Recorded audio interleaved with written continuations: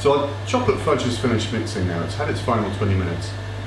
Again, the method for making chocolate fudge is exactly the same as for making vanilla fudge, just with a little bit more water. We use between 5.5 and 6 cups of water in this. The first thing I'm going to do is cover the swirls with a bit of chocolate fudge and then swirl them up. So I'll start with the vanilla. Again, always turning the mixer off before you do anything. Then just pour some fudge out to about the normal depth of a tray. Again, in the summer, the chocolate fudge can be quite thick if you're right at the bottom end of the water content.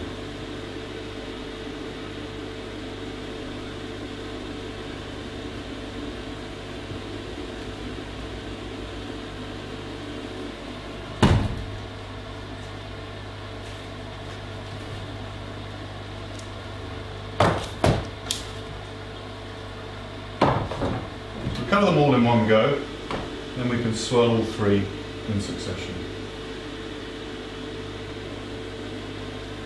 If you leave these fudges too long, they will go quite hard and it will make it very, very difficult to swirl.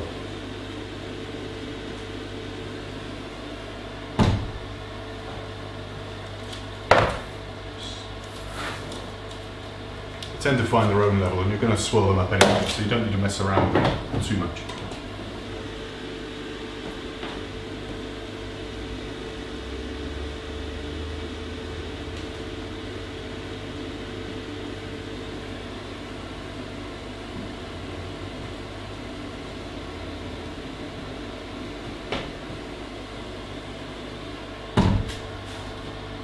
Right, so we've covered these three trays, and then we want to get some colour from the bottom onto the top. There's lots of different ways to do this. There's not really a right or wrong way. Some people use a spoon, others use a spatula. I prefer a spatula. You need to hold the paper and just dig down under the fudge, under the white fudge, lift it like that and tip it onto the top. So you hold the paper again, dig down underneath the vanilla fudge and just flip it over like that. The aim here again is not to move fudge from one end to the other, but just to get some colour onto the top.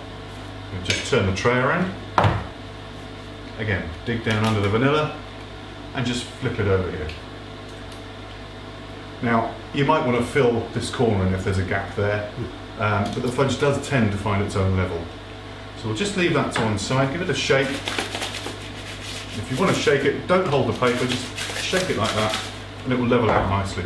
And then we're going to put a pattern in that. So I'm going to show you that again, but this time with the orange fudge.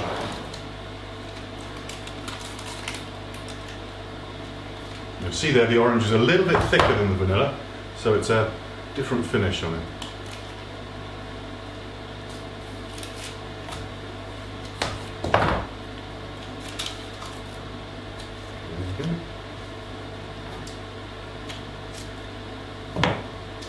And again, just give it a shake.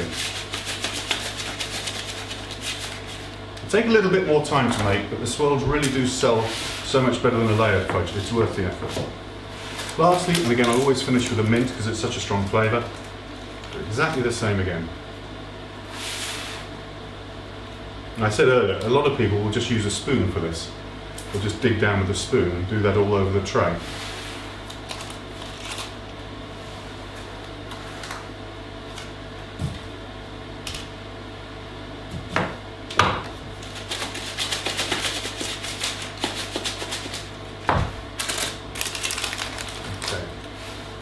So now the question is what sort of pattern you want to put in these. And again, there's lots of different patterns you can use. To do the pattern, I actually use a wooden stick. Some people use a skewer. Again, there's lots of different things that you can use. I'm going to start with a figure of 8. I'm going to do it in the vanilla fudge. And this is just a very simple figure of 8 pattern.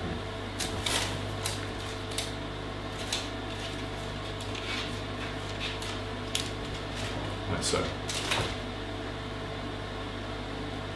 Now in the orange, I'm going to do a feathering pattern, which again is very simple. It's just straight lines.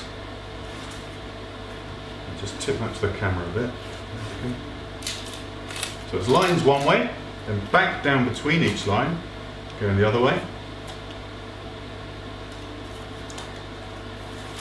And then you do the same across the tray.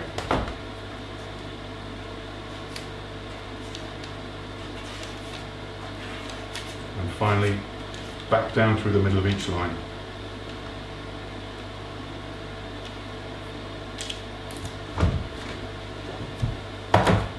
Okay. And finally, most people will do a random pattern of any description. It's entirely up to you what you want to do. But that can look very effective as well. We're going to leave those to one side. Again, they'll take a few hours to set, but they'll be ready to sell tomorrow.